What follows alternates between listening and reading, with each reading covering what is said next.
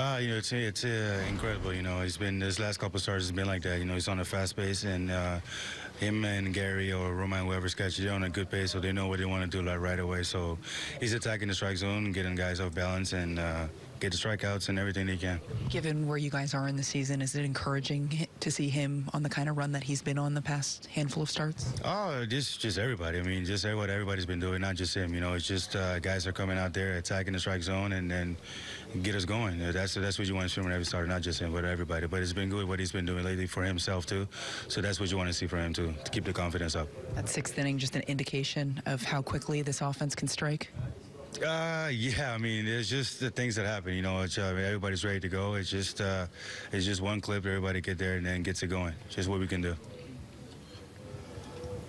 Aaron Boone mentioned before the game that it seems like you haven't been able to get on a run that you've been on in past years. Every time you get going, you get nicked up or something has happened, unfortunately, this season. Do you feel like you're close to going on one of those runs? He will say. He knows what I'm going to say, so he's going to start laughing. I can't predict it, but it's always to feel good to go out there.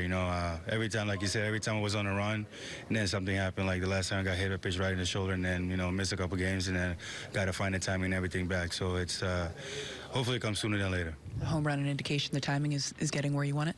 I mean, I was hitting the ball hard, but I was hitting on the ground. I was trying to make contact a little bit more out front, and got one in the air, so it was actually pretty good. So hopefully, just keep that going.